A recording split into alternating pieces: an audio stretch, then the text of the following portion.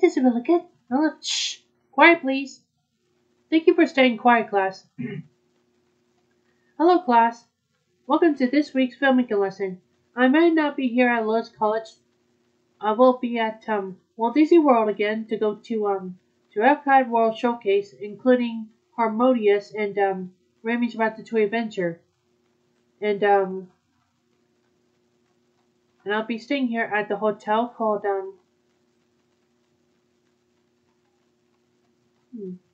I guess it's probably Disney's Pop Century Resort. Alright. On today, we will be doing home video releases. On today, we will be doing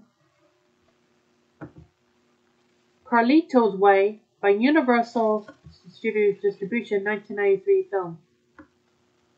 Here's a plot to this film. In 1975, New York, after having served 5 years of a 30-year prison sentence, career criminal Carlito Brigand is freed on a legal technicality exploited by his close friend and lawyer Dave Plainfield. Carlito vows to end his unlawful activities, but is persuaded to accompany his young cousin Guajiro to a drug deal held at a bar. Guajiro's suppliers betray and kill him, forcing Carlito to shoot his way out. Later, Carlito takes Guajiro's $30,000 from the botched deal and uses it to buy into a nightclub owned by a gambling addict named Cecil, intending to save $75,000 to retire to the Caribbean. As nightclub co-owner, Carlito declines several offers for a business partnership with a hot-headed young gangster from the Bronx named Benny Blanco. Carlito also rekindles his romance with his former girlfriend Gail, a ballet dancer moonlighting as a stripper. Plainfield develops a love interest with Benny's girlfriend Steffi, a waitress at the club. Benny's frustration with Carlito's constant rejection boils over that, and he confronts Carlito one night at his table. Carlito publicly humiliates Benny, who reacts by manhandling Steffi. Fueled by his now extensive use of alcohol and cocaine, Kleinfeld brazenly pulls out a gun and threatens to kill Benny, but Carlito intervenes. Despite being personally threatened by Benny himself, Carlito lets him go unharmed, a decision which alienates Carlito's bodyguard Pachanga. Kleinfeld, who stole $1 million in payoff money from his client Mafia boss Anthony Taglialucci, is coerced into providing his yacht to help Taglialucci break out of the Rikers Island prison barge. Kleinfeld begs for Carlito's assistance in the prison break, and Carlito reluctantly agrees. That night, Carlito, Kleinfeld, and Taglialucci's son, Frankie, sailed to a floating buoy outside of the barge, where Taglialucci is waiting. As they pull Taglialucci aboard, Kleinfeld kills him and Frankie and dumps their bodies in the East River, claiming that they would have killed him anyway. He then smugly admits to stealing Taglialucci's money, knowing mob retaliation is imminent. Carlito immediately severs his ties with Kleinfeld and decides to leave town with Gail. The next day, Kleinfeld barely survives a retaliatory assassination attempt at his office. The police apprehend Carlito and take him to the office of District Attorney Norwalk, where he has played a tape of Kleinfeld offering to testify to false criminal allegations against Carlito. Norwalk advises that he is aware that Carlito is an accomplice to the Taglialucci murders in an attempt to leverage him into betraying Kleinfeld, but Carlito refuses. In the hospital, Carlito visits Kleinfeld, who confesses to selling him out, having noticed a suspicious man dressed in a police uniform waiting in the lobby. Carlito secretly unloads Kleinfeld's revolver and leaves. The man is Taglialucci's other son, Vinny, seeking vengeance for his brother and father. After sending the officer already guarding Kleinfeld away, Vinny enters Kleinfeld's room and shoots him dead.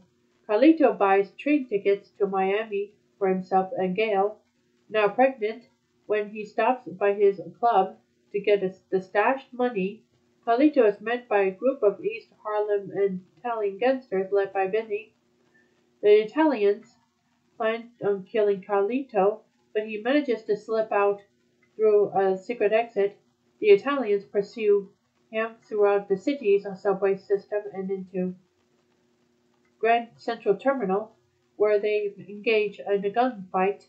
Carlito kills all of his pursuers except Vinny, whom the police shoot and kill. As Carlito runs to catch the train where Gale and Pachanga are waiting for him, Benny ambushes him and fatally shoots him several times with a silenced gun. Pachanga admits to Carlito that he is now working for Benny, but Benny then shoots him dead as well.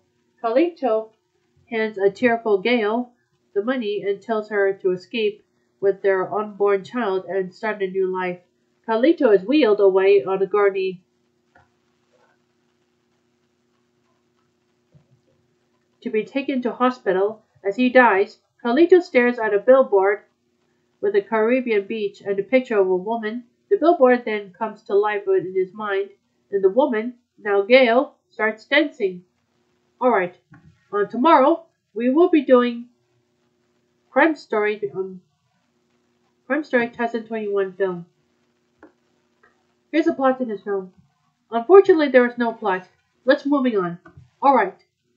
On Thursday, we will be doing Escape Room Tournament of Champions 2021 film. Here's a plot to this film. After escaping the sole survivor escape rooms orchestrated by the Minos Corporation, Zoe Davis and Ben Miller decide to confront the Shadowy organization after finding coordinates to its New York City-based headquarters.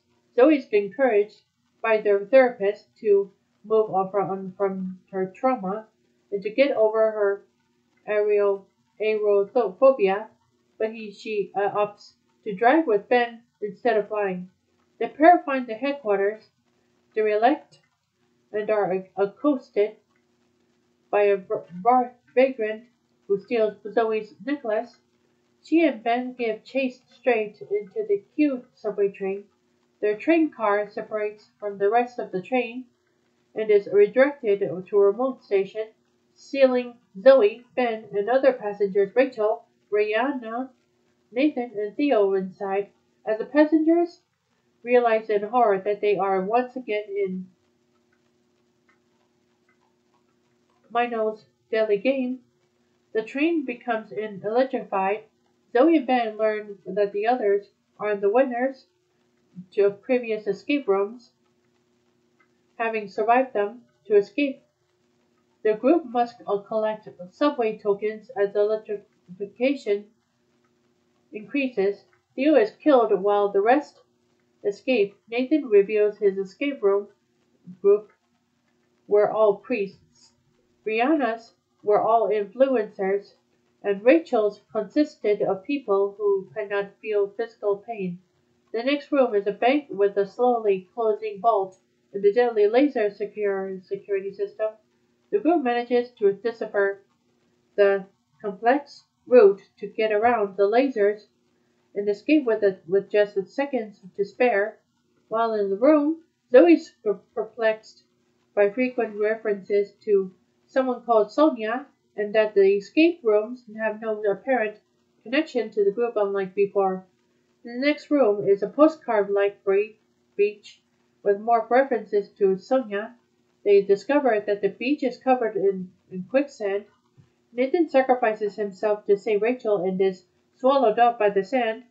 Zoe finds an alternate route out just as Brianna unlocks the intended exit. An argument on which route to take breaks out. Rachel and Ben side with Zoe.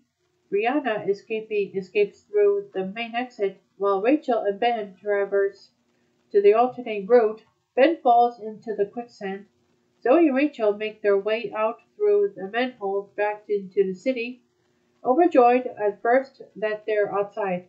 They quickly realize they are still in the game when they encounter a panicked Brianna. If they don't make it out of this room, acid rain is periodically sprayed on them.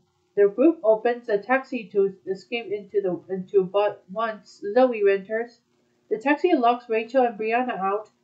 Zoe falls into the next room, while Rachel and Brianna succumb to the rain and die.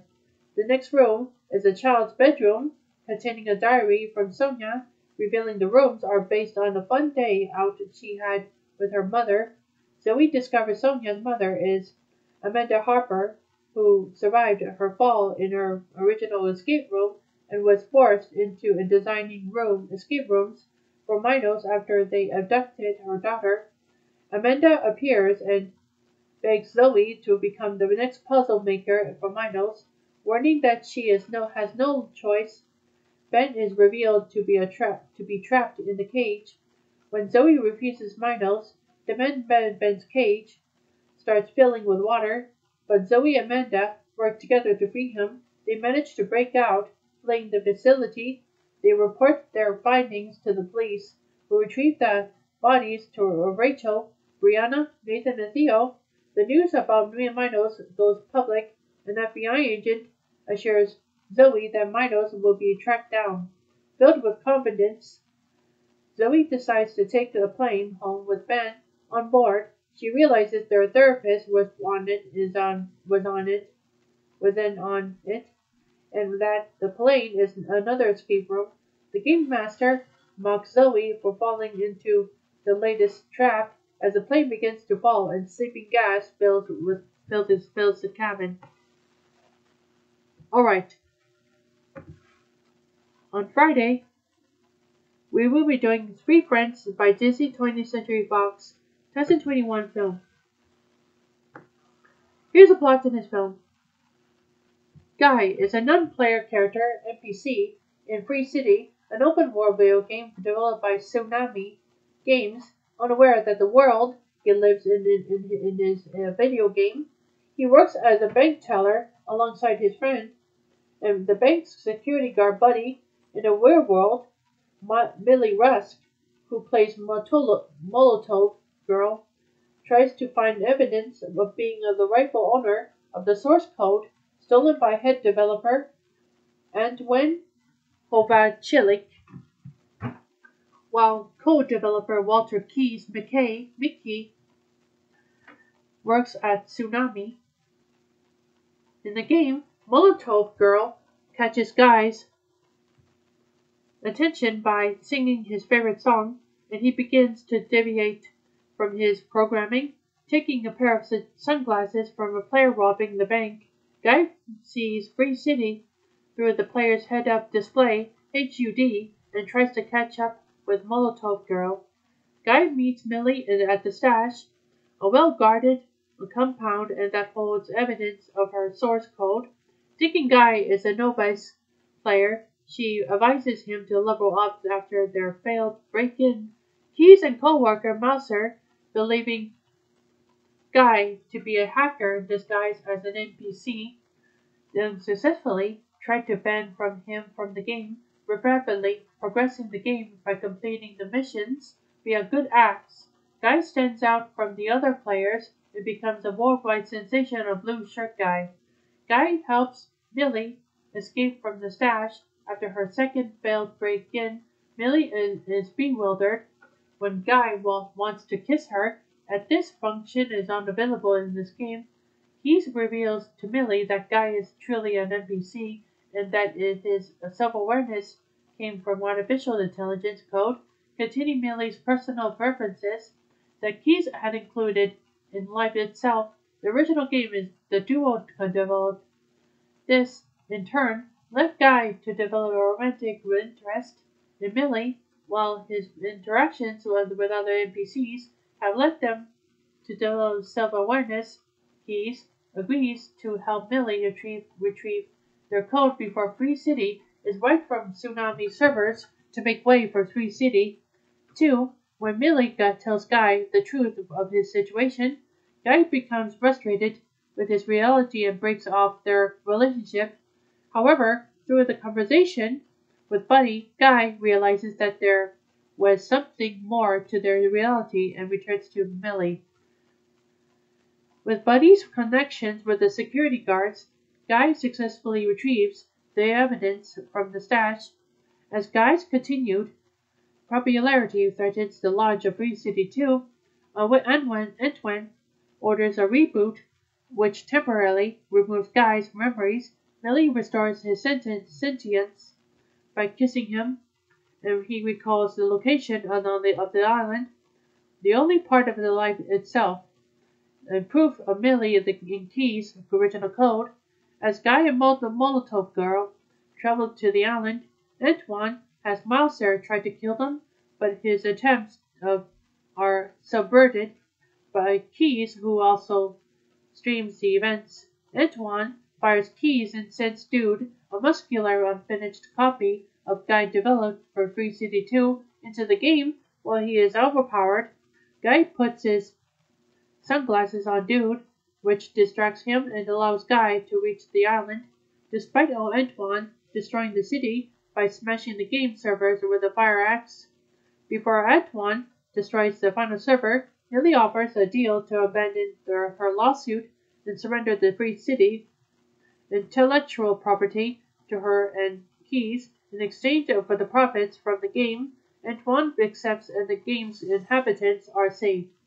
Without Keys and Mouser's support, Free City 2 is a catastrophic failure at launch. While Antoine is vilified by the media and arrested for theft and criminal damage, Keys, Mouser, and Millie release real life using their overcovered code, bringing Guy, Buddy, Dude, and the other Free City NPCs into it. In the game, Guy reveals to Millie that his code is in fact a love letter to her from Keys. Millie leaves the game, and she and Keys share a kiss.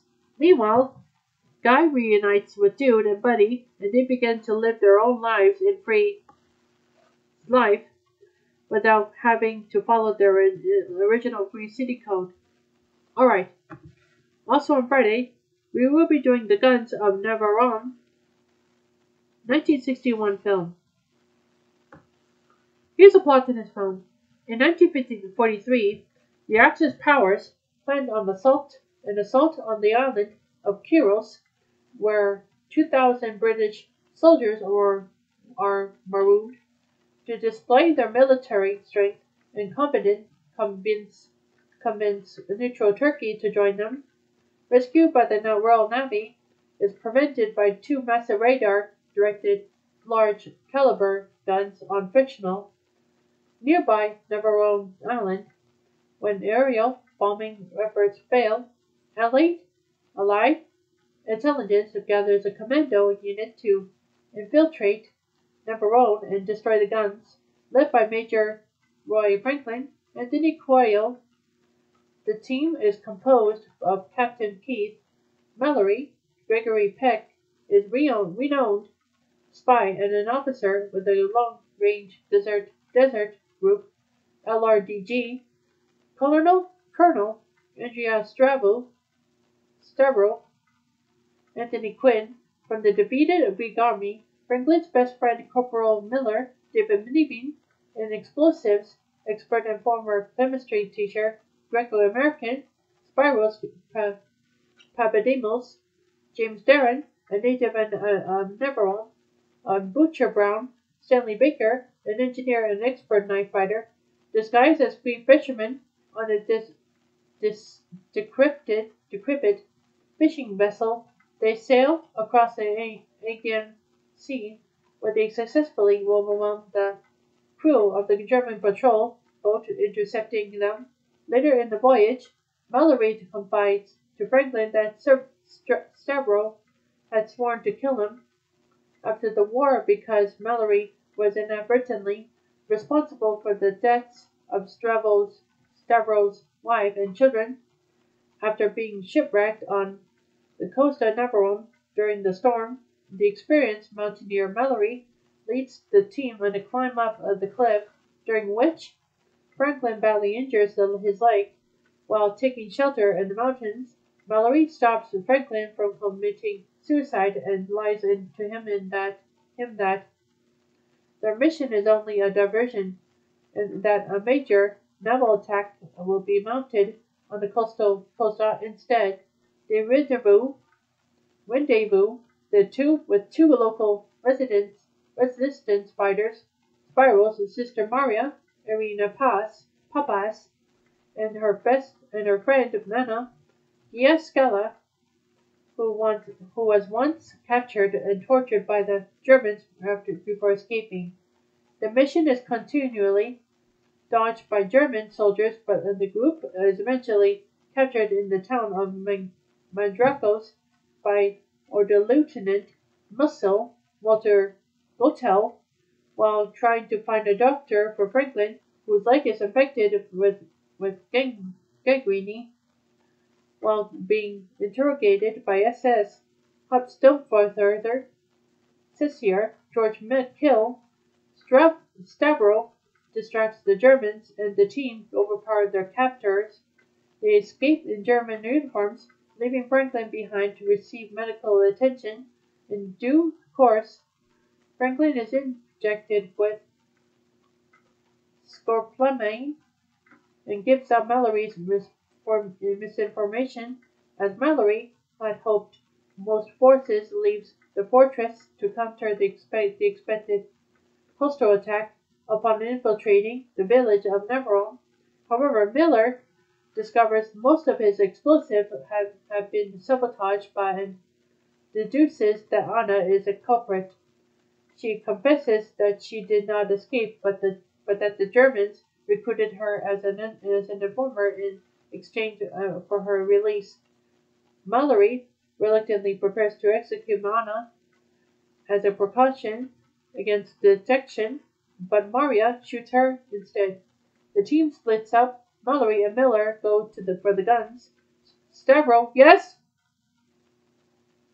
Okay. Love you too. Okay. Love you too. And Spirals create distractions in town, assisted by local residents, and Maria and Brown steal a boat for their escape. Spirals dies in a standoff with a German officer, and Brown is stabbed during the boat theft. Meanwhile, Mallory and Miller infiltrate the gun emplacement, but set off an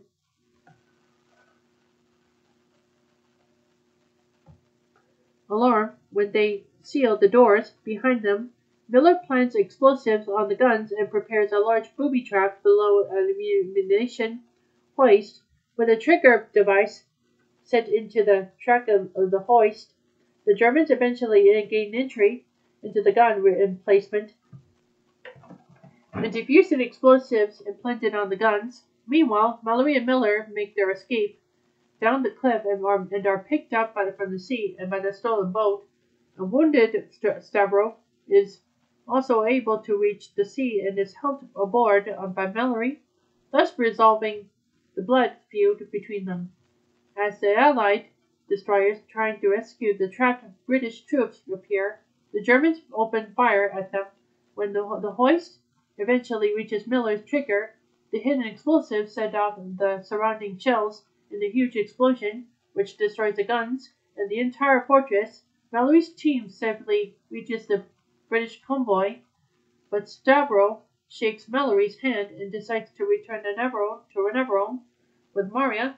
That with Rome, he has fallen in love. Mallory and Miller, returning home, observe the aftermath of their success from a destroyer. Alright. Also on Friday, we will be doing Inglourious Basterds 2009 film. Here's the plot in this film. In 1941, SS Dreadher Sans Londa interrogates French farmer Pierre Lapidit as to the whereabouts of a Jewish family. The Dreyfuses, Linda suspects the Dreyfuses are hiding from them under their floorboards, and in exchange for the Nazis not murdering his family, Lapidit tearfully confirms it. The soldiers shoot through the floorboards, killing all but one of the Dreyfuses. Shosanna, the daughter, escapes. 3 years later, Lieutenant Aldo Rain recruits Jewish American soldiers to the Bastards, a commando unit formed to instill fear among Nazis by killing and scalping them.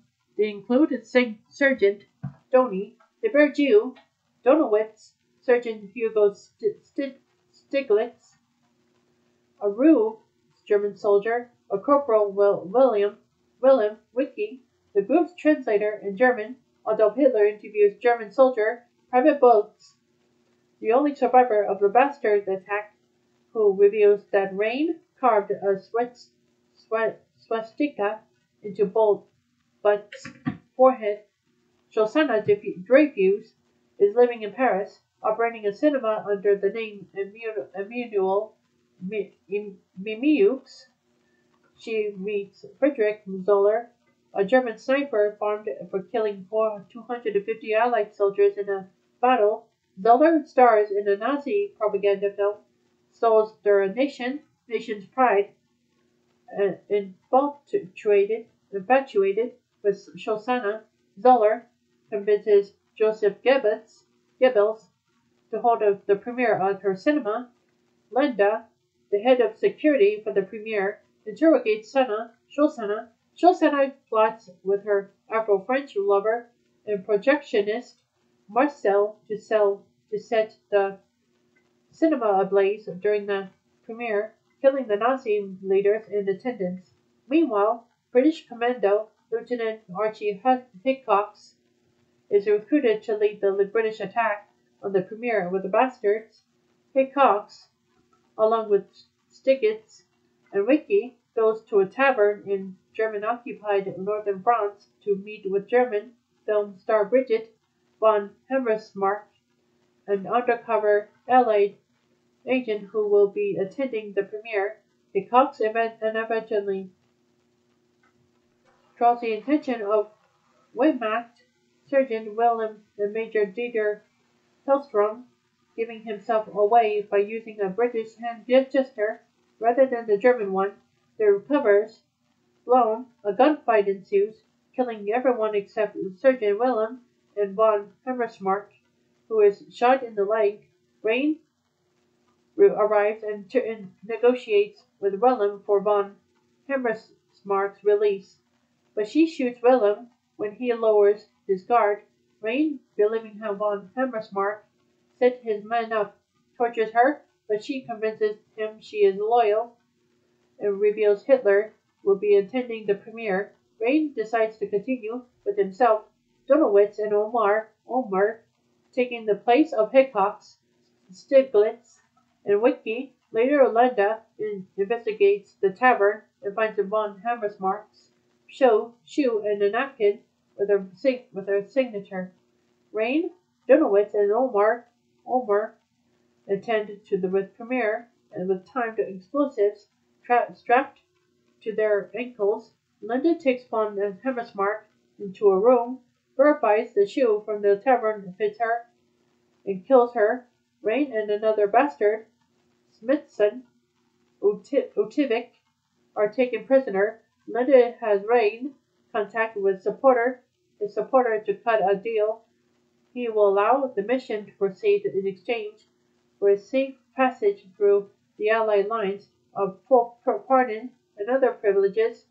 During the screening, Zoller slips away to the projection room and attempts to force himself to Shosanna. She shoots him. Zoller shoots and kills her before he dies. As the film reaches its climax, Shosanna's spliced in footage tells the audience that they are about to be killed by a Jew. Having locked the auditorium doors, Marcel ignites a pile of flammable film behind the scene as Shosanna's image laughs and the theater goes up in flames. Omer and Donowitz break into the opera box containing Hitler and Goebbels' submachine gunning them both to death, then firing into the crowd until the bombs go off, killing everyone in the theater. Linda and his radio operator drive Rain and Utivik into Allied territory, where they surrender themselves. Rain shoots the radio operator before ordering Utivik to scalp him. Rain has Linda restrained and carves a swastika into his forehead, professing it to be his masterpiece. Alright. Also on Friday, we will be doing Roadrunner, a film about Anthony Bourdain, 2021 film. Here's the premise of this film. The film follows the life and career of Anthony Bourdain, who died by suicide on June 8, 2018, at the age of 61, while on location in France, where his CNN show Parts Unknown. The documentary features interviews with David Chang and Eric Rippert, as well as members of the production crew from Parts Unknown. The title alludes to Roadrunner, a song by the Modern Lovers that appears in the film. Alright, that's all the home releases we got. So second, we will be doing TV series over home releases.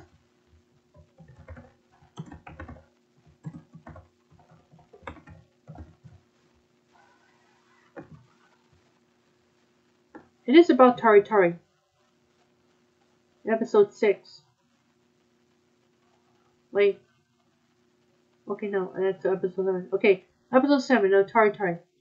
As the club tries to decide what to do for the school culture festival, Konetsu is taunted by her former club members.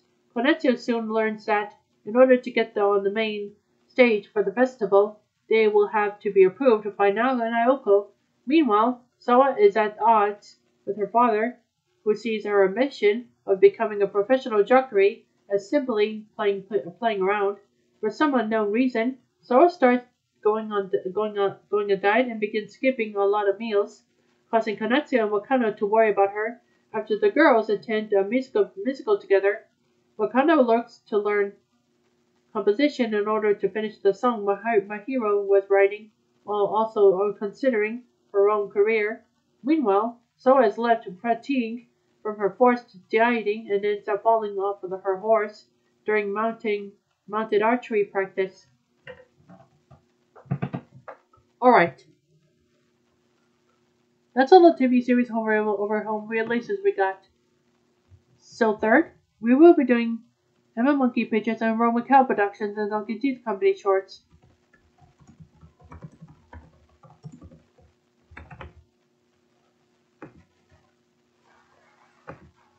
It is about Tom and Jerry.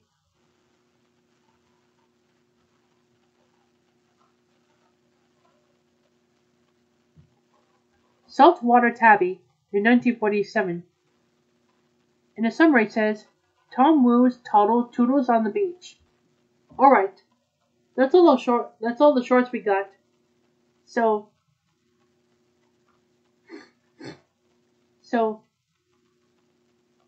fourth, we will be doing Samsung Galaxy S21 Plus 5G series. It is about Mei Mei, who tries to convince Kaide to go on stage to have her speech, but Kaide was afraid and never saw potatoes before, and she runs away. As Senabataba begins to woo Kaide Akino after Mei Mei